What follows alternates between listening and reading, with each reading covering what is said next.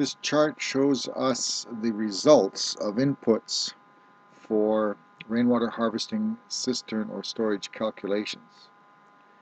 The green cells on the left reflect the efficiency factor, 90% in this case, 150 square meters of catchment area, roof, 100 square meters of garden area, and no other uses for the rainwater in this particular case.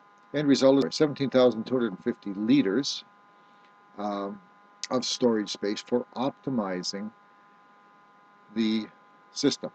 We're counting on 1 inch of rainfall per week. What the chart shows here is the bright blue is rainfall, the darker blue is overflow, the blue dotted line is the volume in the tank, and the dashed gray brown line is the need and demand in the garden. And you can see also the curve where most of the rain in this area, 80%, comes in the winter time when we don't need it. So in the summer we need to have other irrigation. This is Saanich in BC, part of Greater Victoria. One of the reasons for calculating is to size the storage. Here we have a slightly high rainfall, 16,500, slightly smaller storage because there's more rainfall. We have a medium rainfall, which actually, again, is slightly smaller in this case. Both of these because compared to the average of the 3 locations of Environment Canada used, they are higher in the summer than the average. The low rainfall, which is in downtown Victoria, Phillip Street, requires 20,500 liters. And you can see how the chart looks basically the same, but we actually have put a number in there that is reducing the subsidy requirement to practically nil. And that's what we want to do. That's the optimum. That's where we start working from. If that's going to be too much cost this year, well, we can put in some of that this year and then more of it again next year or the year later.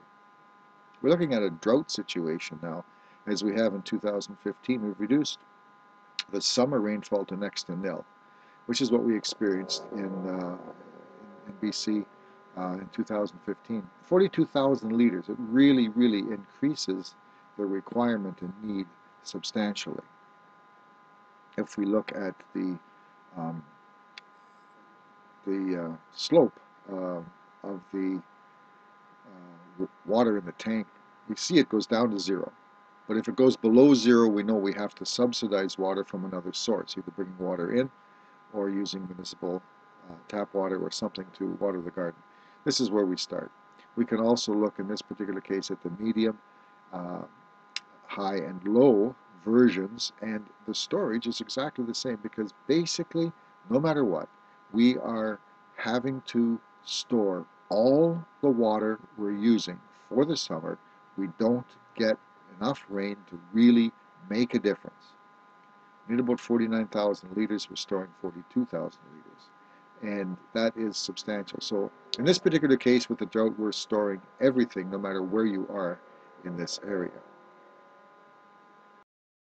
This is one of the services of KDA, working with area businesses, homeowners, and establishing rainwater systems throughout the area of the Lower Mainland and Island.